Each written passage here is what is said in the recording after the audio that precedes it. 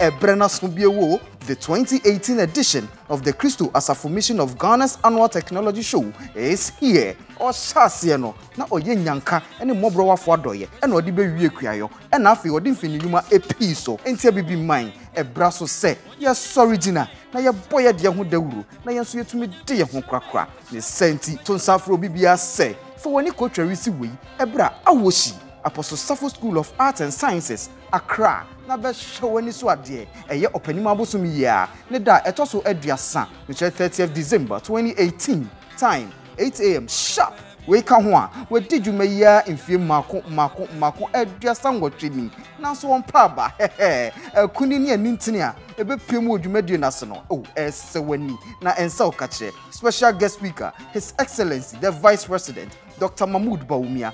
Guest speakers Honorable Ken Oforiatta, the Finance Minister, and Afi, the Senior Minister, Honorable Yao Osafo Mafo, Chairman, Dr. Vladimir Entry-Danso, Dean, Ghana Armed Forces Staff College, Dr. Osei Kwame Despite, Chairman, Despite Group of Companies, Special Guest of Honor, Asantehene, O24 Osei Tutu II, our Free Technology Show, no, Etenda. Mamo who say, Ghana for ye, Bibi and ye who be a wood da.